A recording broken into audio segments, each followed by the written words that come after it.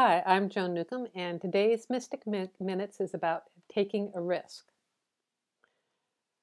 Have you ever, and I suspect you have, come to a point in your life where you have to leap without looking? When you just have to go ahead and make a choice and do it without any visible reward first? I kind of smiled when I said making a choice and doing it, because not making a choice is actually a choice as well. You can choose to be last for something, and that is a choice. You can choose not to take action, and that is actually an action.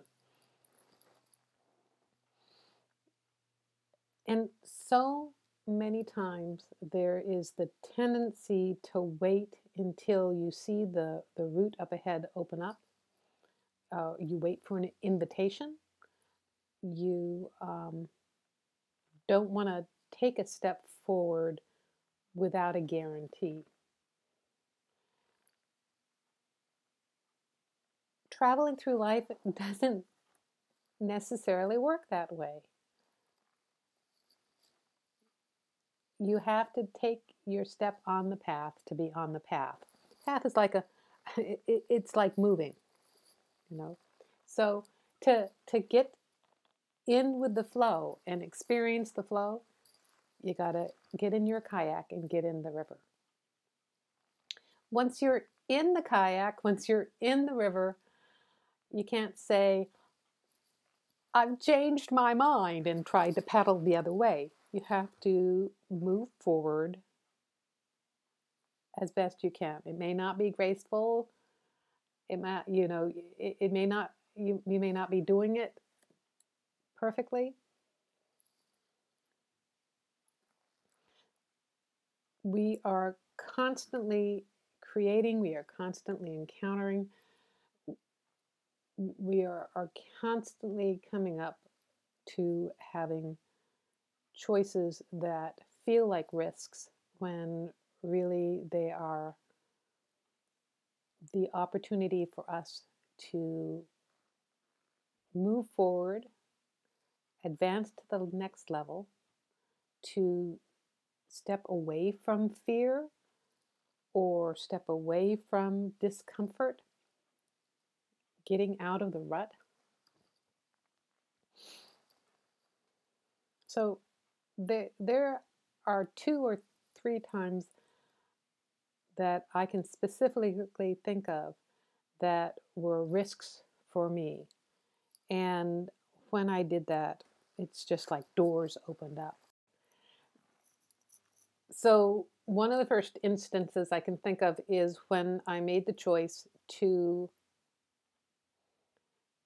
teach everything I knew.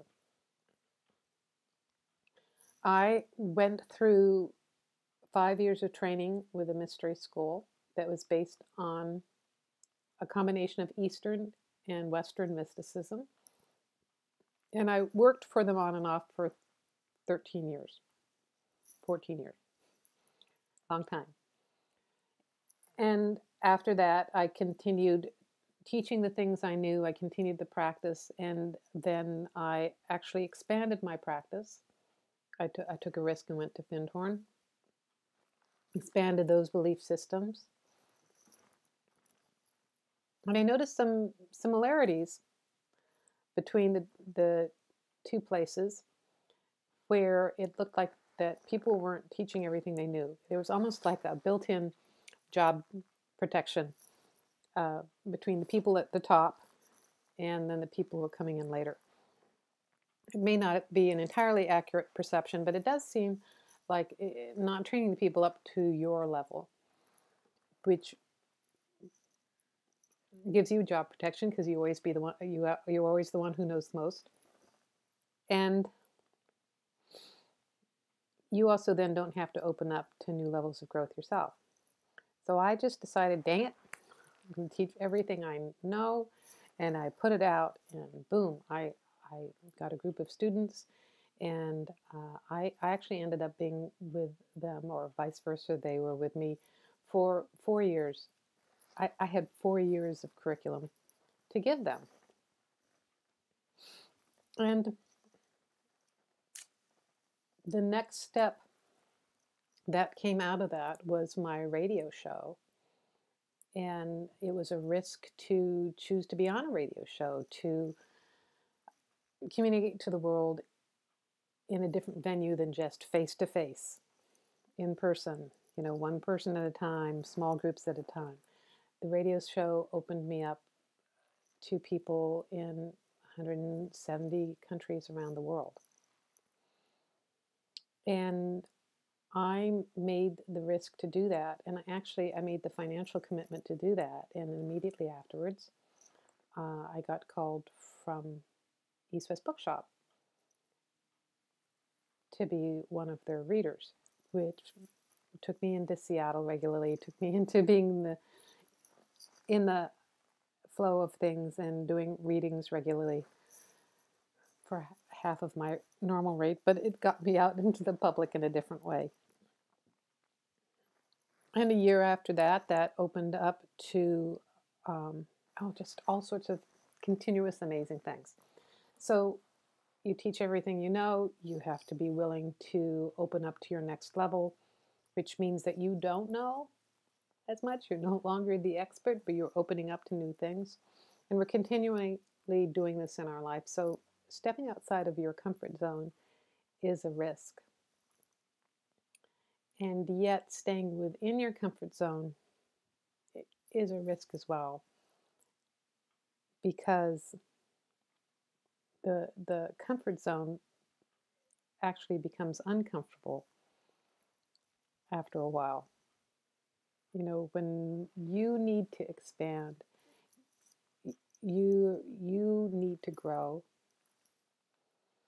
As essence, you're always coming deeper into this experience of life, but you are this great and powerful and amazingly creative being, and expansion has to happen somewhere.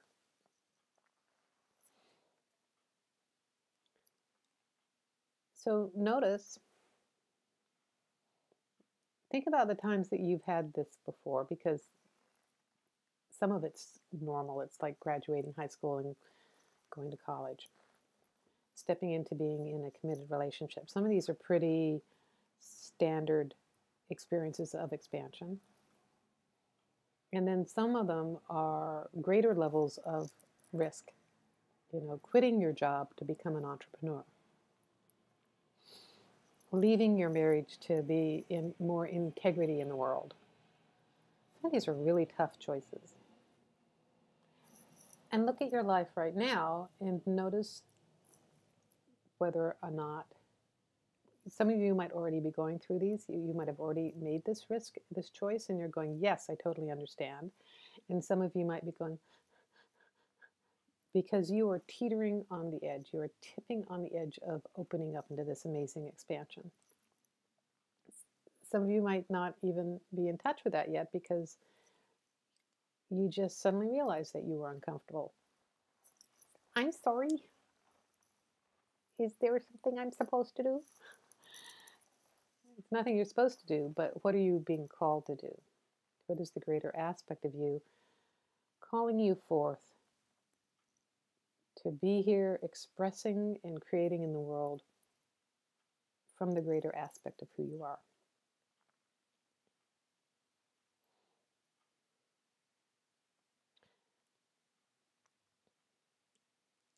And rather than give you a technique at this time or something else to chew on, just chew on that. Looking at your life and noticing where the expansion is happening, or where does the expansion need to happen?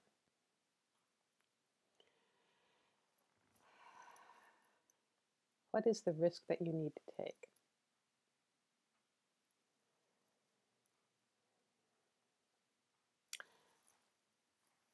Last little thing that I'll share with you is that I am yet again going through an expansion. I have been going through it now for a couple of years, but I have been, at this point, waiting for it to be given to me, waiting for the universe to reveal it for me. It's, Publishers Clearinghouse, come to the door. And it just hit me that it's just yet another risk. It's stepping forward into the abyss to realize that it's a crystal bridge.